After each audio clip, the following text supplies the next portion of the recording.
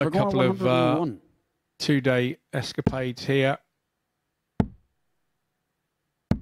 Game shot in the first leg. Well, that was a tiny finish from Landman. Because then I had to play a game that was winner takes all, and I don't think I've been so tight and nervous and everything for about 10 years of throwing a dart.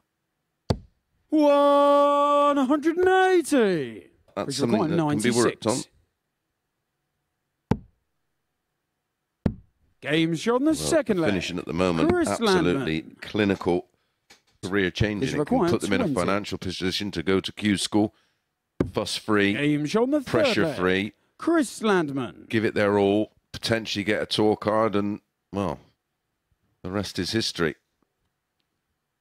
One of Landman's best friends in darts is Richard Veenstra. 180. Belgium, because I said I made the semi-finals, and they had a good run at the England Open and started to pick up points. Shot on the match. Well, Chris Landman's picked up his first 2 points with the highest average of the session so far. 96.97 in a clinical display. 4 out of 8 on the doubles, 50%.